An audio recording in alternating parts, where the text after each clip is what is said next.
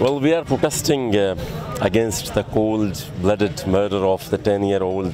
Farishta Mohmand, who was missing since 15th of May. But the dilemma is that the police was reluctant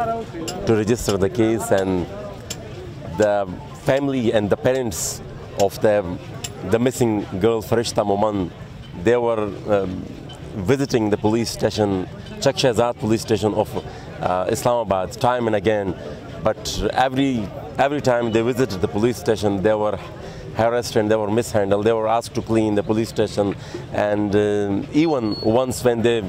went to us to inquire about the investigation of their missing daughter, the police officer in charge, he told the father of the girl, the father of Farishta Mohmand, that she might have ran away and she might have eloped with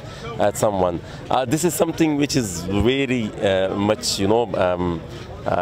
condemnable,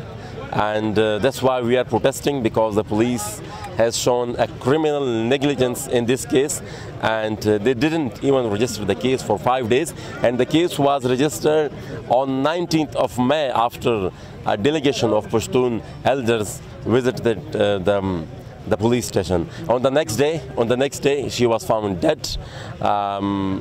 in the same police station